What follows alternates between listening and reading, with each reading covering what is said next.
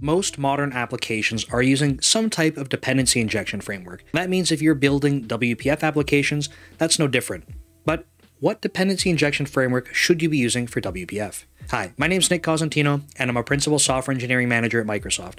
Traditionally, I've used AutoFac for almost all of my dependency injection. However, if you've used ASP.NET Core and you're familiar with IServiceCollection, you're well aware that IServiceCollection is a pretty robust dependency injection framework at this point in time. So that means if you're building WPF applications, you can probably do a whole lot using IServiceCollection as your DI framework. So in this video, I'm going to walk through how we can set that up with a very simple example, and we can see how we can start to do dependency injection and get our services resolved to go start our WPF application.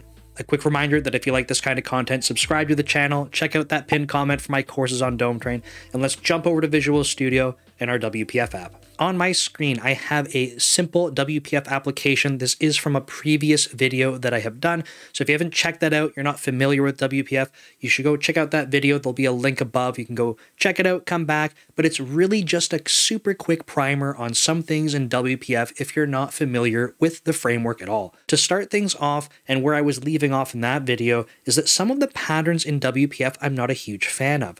And one of them is that when we're dealing with data contexts, which are sort of like the thing that we want to be able to bind to, like the code behind the state that we want to bind to with our control, a lot of the times we end up doing things like newing them up in the constructors, or from the outside of the class, we've made a new instance of main window and someone else on the outside will go assign the data context.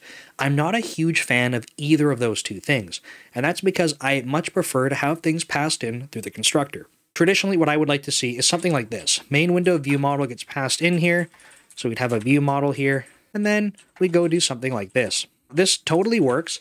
It's functionally going to be identical as long as we go instantiate a new one of those things before we create the main window. But what we find a lot of the time is that in WPF, we're not creating things like this. In my experience, it almost feels like an anti-pattern that you're working against things, because the way that we're creating a lot of these controls really is that we have a parameterless constructor, we'll go assign the data context, blah, blah, blah. Just not what I like to do. It doesn't mean that it's right or wrong, it's just a personal preference, and I find that it's not very common. I see WPF code written like this.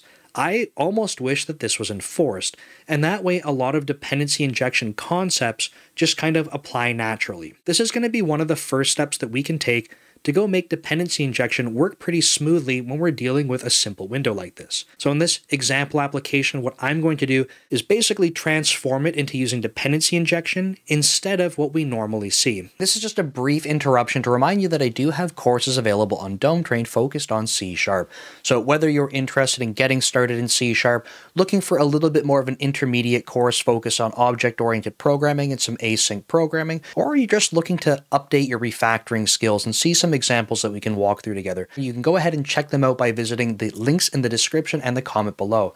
Thanks, and back to the video. If I were to go run this now, this is not going to do what we want. And I'm going to back it up a little bit so you can see the difference when I go run it. But when I go create the data context like this, if I go show you in the XAML, we are binding the window title to custom title, and there's a label right in the middle of the screen that we're binding to custom label. If I jump back into the code, you can see those two values defined here. So if I go run this now, right, there's no dependency injection or anything fancy going on, but we do have that binding working as we might expect. Very simple. But if I go back and put this code in, that I had to go use dependency injection, what's going to happen? We're going to get an exception thrown, and that's because we're unable to go find, as it says here, the right constructor. Why is this happening? How did we go build this main window in the first place? Why can't it know what the view model is? What's up, right? So it's just another quick example of why you don't see this thing really as a first-class approach for going to do this kind of stuff, but that's okay.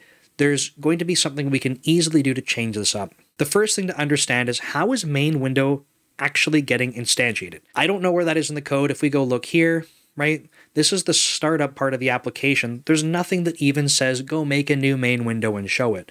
That's because it's happening on app.xaml.cs.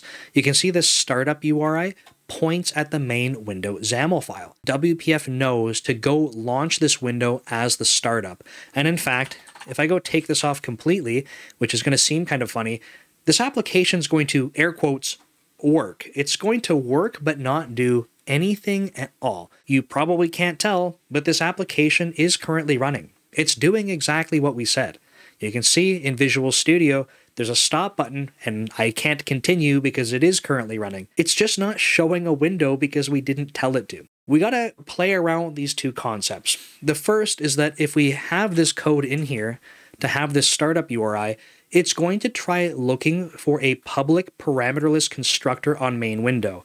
The problem is that we don't have that. And we don't have that because I've gone ahead and I've modified the only constructor to take in the view model. I want to force us to pass this thing in because I don't think we should have a main window without providing the view model for it. This is a design philosophy that I like to have when I'm building with UI frameworks. And in fact, with most applications, I like to be able to pass stuff in through the constructor, not assign it afterwards. Okay, so what are we going to do about this? And this is where dependency injection is going to come into play. We are going to keep this part removed. We don't want to have our application launch the window that way. Instead, we're going to take control of the startup of our application. We're going to set up a dependency injection container, and then we're going to resolve the main window to make sure that we can show it. And the final thing, if you stay to the end of this video, is I'm going to show you how you can make this a plugin, which is pretty cool in my opinion. In order to make this work, I'm going to start leveraging IServiceCollection to make sure that we can get dependency injection set up. So we're going to do that inside of the constructor of our application. So we're going to go public app to get the constructor going on here. And then from there, what I'd like to do is create the service collection. So we'll have a service collection. So this is going to come from the Microsoft Extensions dependency injection. So if you're not familiar with that, if you're used to ASP.NET Core, you're getting that automatically, but it is this NuGet package right here that I've added in. From there, we go take our service collection, we'll make a new one. Then we need to go register our services. So traditionally what you see is either what Copilot's suggesting here with this kind of syntax, or you will see that people end up using extension methods and kind of flip the order of these things to read how they'd like. We'll come to that in just a moment. What I'm going to do now is make the service provider. So thank you very much, Copilot, for doing that for us. Then what we're going to do is resolve the main window.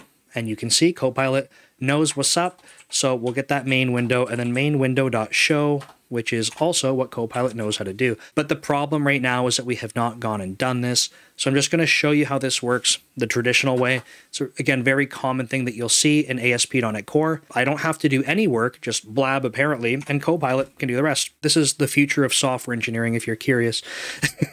There we go. We have our extension methods. You can see that we're adding singletons in for the view model and the main window. Again, if we go back up here and think about what this is doing, we're going to make our container, so our service collection. We will do the configuration, which registers these two things down here. These are two dependencies we need. We'll get the service provider, so we'll finish sort of building that container. Then we go resolve our main window. Now, by doing this, if you recall, when I ran the application before, it crashed. It basically said, hey, look, I know you're asking for the main window, but I can't build this thing because I don't even know where this main window view model is coming from. With dependency injection, especially the way we've set this up, we're able to get that automatically. So if we go ahead and press play, we should see that this resolves our dependencies very nicely for us.